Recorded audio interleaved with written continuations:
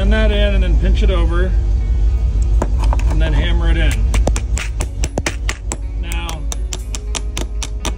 take your pick on which one you want, but those don't catch edges and they're not pokey on the ends. You can have this end on the outside and it's still rounded, or you can have the closed end on the inside on this side. I like this method a little bit better. I think this is a little bit smoother.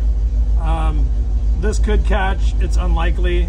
But anyway, it's a nice clean setup. It's a good way to finish your pins off. And it gives it kind of the simulated rounded end like this, rather than getting an end that'll get hooked. You know, things will slide by this, including ropes and branches and other things. So anyway, that's my method on doing that. If you like it, great. Hopefully it helps you out.